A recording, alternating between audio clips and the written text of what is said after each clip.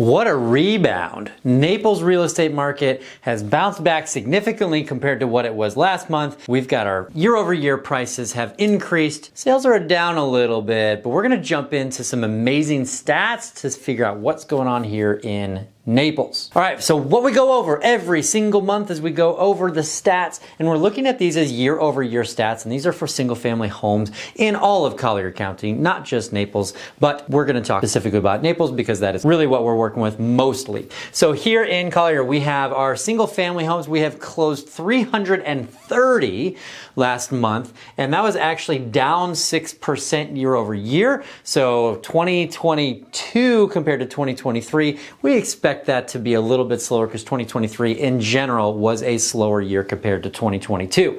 Now the median price, this is really a big component here. We're at $797,000 for a median priced home.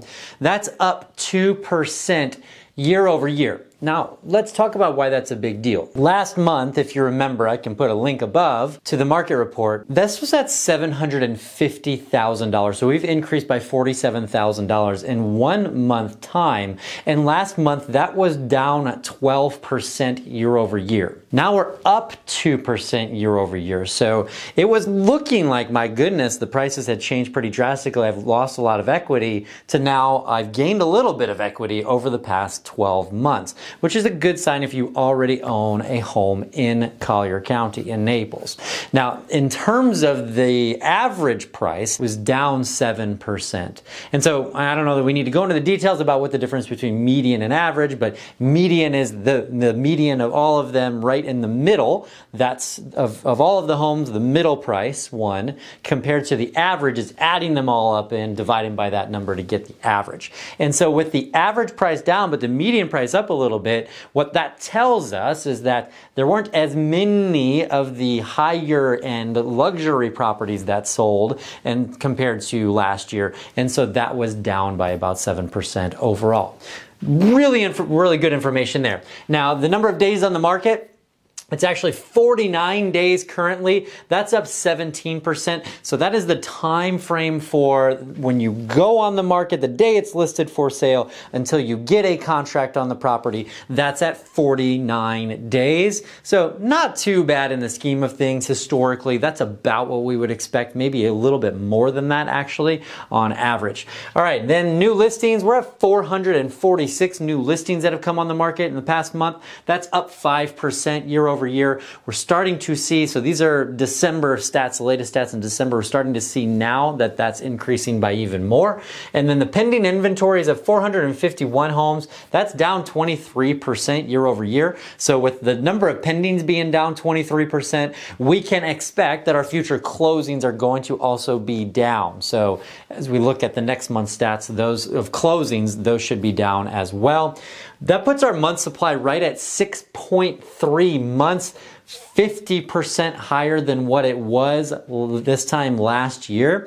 And at 6 months, a little over 6 months worth of inventory, that puts us well into a buyer's market. The buyers are starting to get a lot of power in the market that we're working in.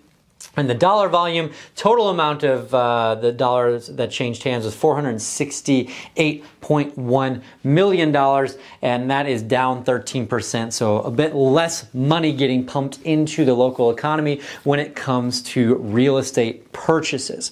So as I alluded to, the inventory is increasing. We're starting to see the pace of sales increase a bit compared to where it was, and we're starting to see our inventory continue to increase, and both of those things are absolutely normal given the time of year.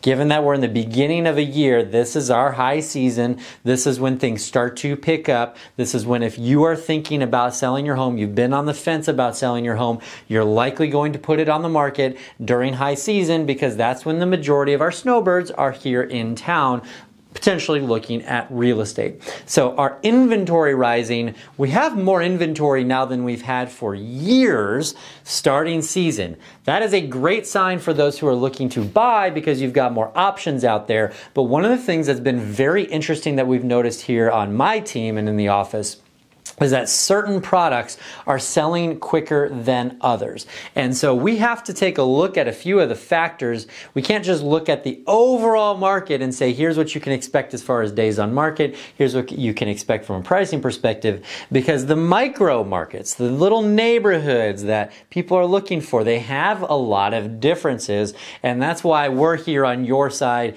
to be able to help you understand the market and the nuances, to help you understand, hey, is this something that I really need to bid, quickly and a good number on, or is this something that I can negotiate quite a bit off of if you're looking at purchasing property? Because we've seen people who think that they can negotiate a lot more than they potentially could, lost out on a property, they're not happy about it, nobody's happy about it. We don't love that situation, so we want to make sure that we can help you avoid that.